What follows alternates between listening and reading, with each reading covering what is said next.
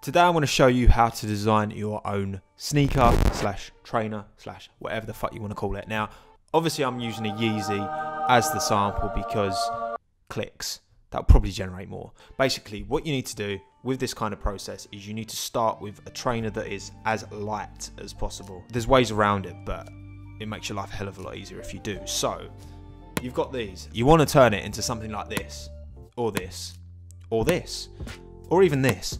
It starts as a bit of a clown shoe, but you see where we're going as we move through. So you start with something like this.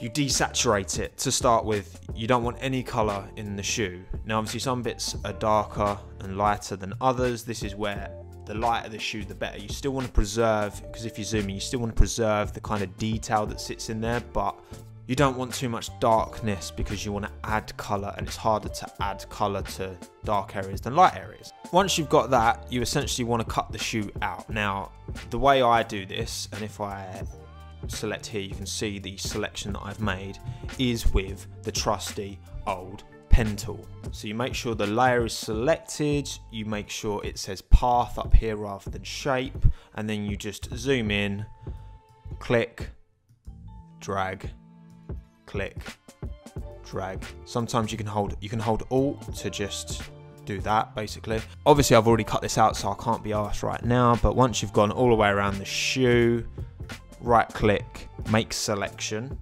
feather radius, keep that to 0, and then you click this little button down here which does the mask. Now obviously that's not right, this is the one I made earlier because, you know, time.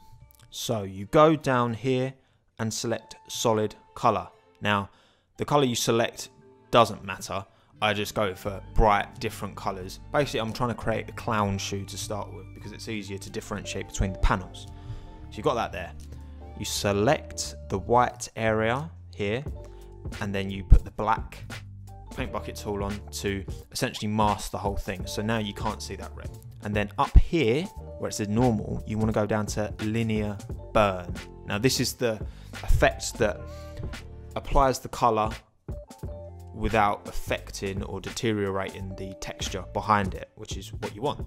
So for example, if I select again this area here, go onto the paintbrush tool, you can invert black and white by just tapping X, and then you can see when I paint it in, it kind of retains the detail behind the red. So I'll paint that all back in, and for this what I will want, again I'll change back to the white, is the pen tool. Again, make sure the path is selected up the top, and then what you want to do is zoom in, and you want to use the pen tool to mask off this area. So this is going to be the outsole. Give me 2 seconds. It's worth taking the time to make sure this is right. Spend all the time on the template, and then the colors are really easy to change afterwards. I can create loads of different varieties of sneaker, which is wunderbar. You can see what I've done is I've followed the path around and down, but then when I've come off the bottom of the shoe, I haven't worried about tightening it up. You can do that later. So you've got that closed off, right click, fill path. Again, make sure it's on white rather than black in the bottom corner. Foreground color, keep feather radius to 0. Okay, enter, bosh. Now as you can see, I've filled in the outsole, but there is still red on the background, and you don't want that. So hold command, click on the mask of the actual shoe, which will select the shoe, and then I just click up here, right click, select inverse, then highlight that again, get the black brush out and just paint it away, and there we go. That's the outsole done. Pretty much you just follow that process throughout. So I'll do the midsole as well because, you know, why not? So again, what you want to do, again, don't worry about anything outside of the area that you're trying to select. For the outsole, I only need to worry about that top edge. The rest of it, I can just go boom, boom, boom. Doesn't matter. Doesn't matter at all. Fill path again. Again, I haven't got linear burn selected, and when you do that, it brings the texture through the color. Again, select that. Select inverse. X. Paint that out. And then you want to do the same now, because as you can see, it's overlapping the outsole. Exactly the same on that. I've already got black selected, paint that out, bosh, jobs are good.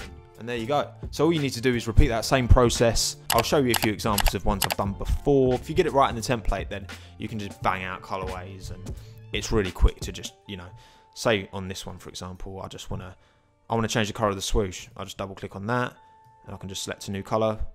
And it retains all its quality. It all still looks good. So that was how I design my own sneakers. Thank you very much for watching. Please drop a like if you enjoyed this video. Subscribe if you're new and you want to see more like this. All my links are down below to the socials. I want to try and start uploading more this year. I know I keep saying that, but it's going to happen. Thanks again. Have a good one. Ta-da.